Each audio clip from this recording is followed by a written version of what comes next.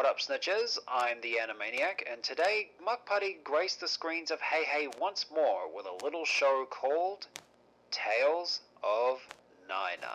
Created by Becky Quick, it's about a pair of twins named Michael and Maggie as their grandmother uses her magical coin purse to send them to the locations in the stories she tells them as a way to teach them valuable life lessons. I didn't know what to expect from Muck Putty this time around because it looked so different from their previous work. I was actually worried that they're beginning to stray away from their identity.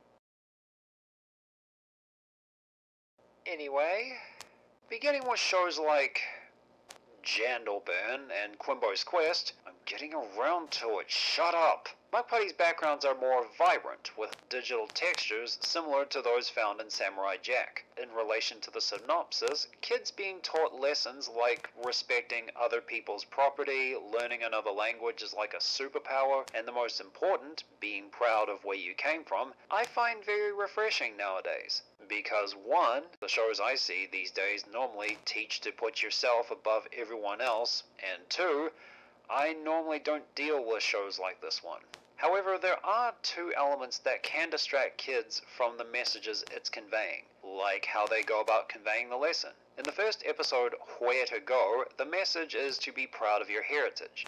But the twins and Hui talk down a tornado to save her village. I don't know about most kids these days, but I think there's going to be 1 or 2 poor souls that'll see this and be inspired to take the next step from storm chasers to storm whisperers. That's one way your message can get lost. Another way this show could distract its audience from one of their many messages can even be a joke. Like in the following episode, Easy Peasy, where they were just about to be covered from an avalanche. It stopped momentarily as they stayed quiet, which I liked, and the yaks redirected the snow, saving them, but burying the village behind their temple.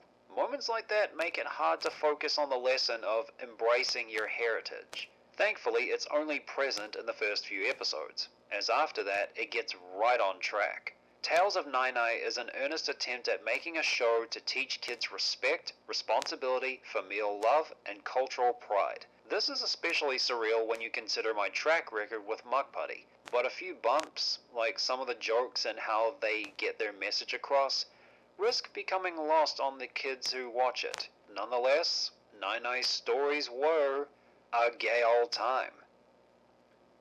Guys, what are your thoughts on Tales of Nai?